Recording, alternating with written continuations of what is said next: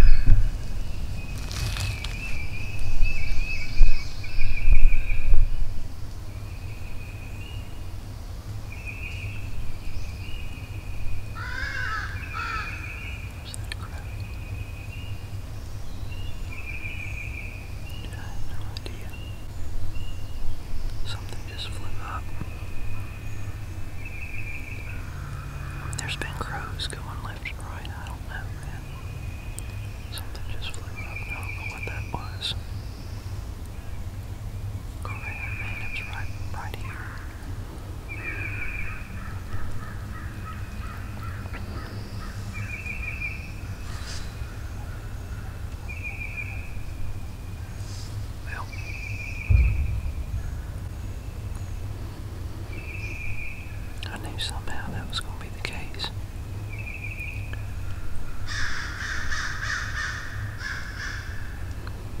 But I got over here this morning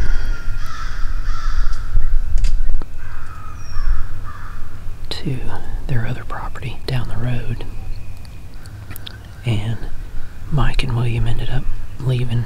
They left ahead of me, and then I came over here a little bit later. They were already set up. William said they could hear something gobbling, but they sounded like they were on the neighbor's property.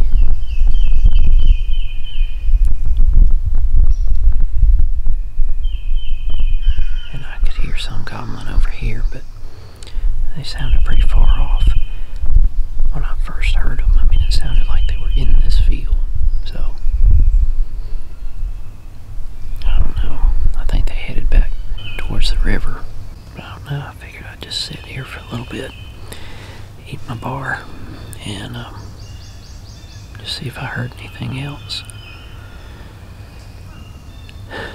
Something just flew up as soon as I turned the camera over to me. So, man, I don't know. I don't know what that was. I never even saw it until it got up above the tree limbs here.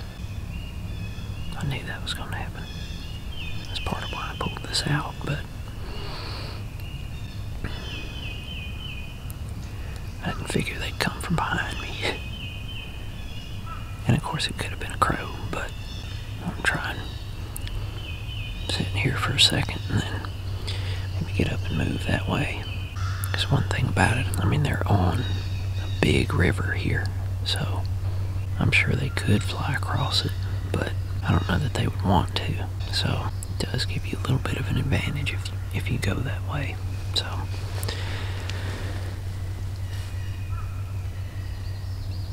but we'll see.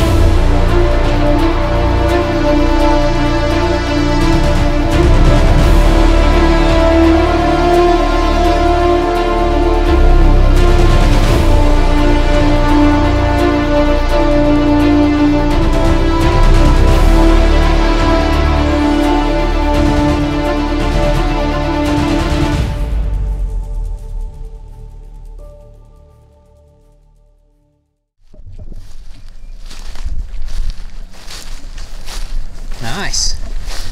I understand why you like the turkey. You're hard to get going. Man. We didn't think he was ever going to come in. Yeah. Ooh. Didn't think he was ever going to. Yeah, I'm with you on that. What did he sit there for half an hour, just hammering down? Really? Yep. Yeah, I mean, he just kept on. He got in that little pocket on the right-hand side of us, so we couldn't see him at all. Yeah. I knew he was within 100 yards. Yeah. But at the end, walking through, and I knew then, I'm like, well, he will be behind her somewhere. He will be coming eventually. Uh-huh. I think it's First Light will sponsor me now. There you go. I'll tell you what, that was exciting. Right there. And then I look over and he don't have his gun up. Yeah. It was just propped up and like. And I'm like, man, I should have told him to have his gun about ready. Yeah. He let the thing get within about 15 yards. Yeah. 20 maybe. And then he starts moving and the turkey goes, bop, bop, bop. Yeah. And he's like, oh, you know, you can tell he had that expression on his face already. And Yeah. boom. Get out of there. That was just cool. That's awesome. It's wild, man. Yeah. That's your first one, huh? First one ever. Man. They say once it gets in you, you can't get it out. That feeling, I mean, I feel like the turkey saw my chest beating. Yeah. That's what he said. Yeah. Boom, boom, boom. That's what he said. You know, sitting there congratulating and all that. And Yeah. I think you saw my chest beat. Uh-huh. My heart beat. Did you see anything else? No, I mean, I thought I heard one gobble. I mean, it was just every now and then I feel like I heard a gobble, and it just, you know, I couldn't tell what direction it was. I had something come right beside me. I had, I don't know, like 5 different crows flying around the field, and I'm hoping that's all it was, but it's, I mean, wings sounded bigger to me, but it was like I didn't see it until it was already flying up. So this morning, I thought I saw 2 turkeys in the field. It was crows. I had to wait till they flew off to see what they were. Yeah. And then probably around 7:30, had 4 hens fly down off the roost and watched them fly down into the field and just lost them in the fog. Yeah. Never saw them again, ever. So, I mean, I don't really know what happened. Yeah. But he started calling like early on, but it was real far away. Like you could tell, like, hey, what you were probably hearing, we couldn't hear. Yeah. That was the weird part. So when you said y'all going over by you, we didn't hear that. Yeah. He followed a hen that way, and eventually started moving that way. Yeah. Mike would call. He'd respond to the call, but you could tell he definitely wouldn't come to the call. Yeah. Because he was slow to come. I mean, every bit of 45 minutes is what he was hammering down. Yeah. That one hen followed us. It was absolutely wild. Yeah. And that hen comes by, and Mike said, he's going to be right behind her. And so I see that hen, and I freeze. Yeah. And I'm frozen for what seems like an eternity. And finally, that gobbler comes around the corner, and, you know, heart just... The adrenaline rush. I mean, I don't get the adrenaline rush deer hunting anymore. Yeah. Not like that, unless it's a monster buck. Right. I mean, I'm just shaking over there. And like I said, I knew I needed to get my gun up. But I knew at this point in time where he showed up, there was not a chance. He comes through, and he gets to a point where he's like, I could shoot him. Not being an easy shot, because I'm right-handed. Pushing the left is easy, pushing the right is not easy. Yeah. Okay, well, he's not there. Comes to the second point, shoot him. Figure he starts to see something like us. Okay, getting a little nervous here. If I've got to push over, I can. Yeah. Just let him kept coming. He came right where I wanted him. And he definitely spotted us when I started to pull the gun up. Yeah. Safety off, and he turned around to walk away, and gosh. I mean, just the shaking. Yeah. Uncontrollable. That's awesome. So, it's something else, man. Yeah. Something else. Mike's got a little brim or a basset.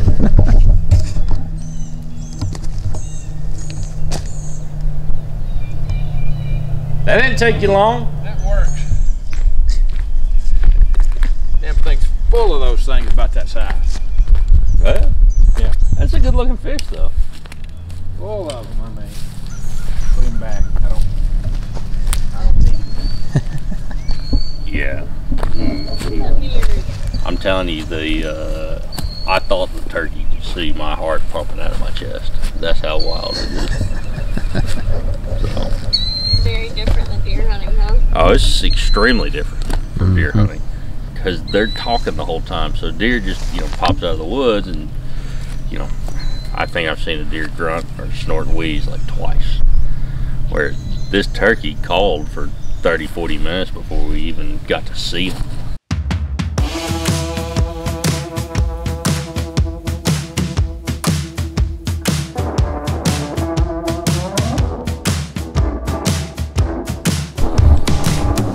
He's every bit up. The end is 10 inches.